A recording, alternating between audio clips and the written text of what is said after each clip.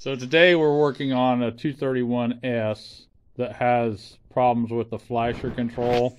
If any of you guys are having problems, we had the actual flasher unit we have to use, or that comes with this, comes from Turkey. We didn't want to wait on something that's Turkey. Mike, explain real quick what you did.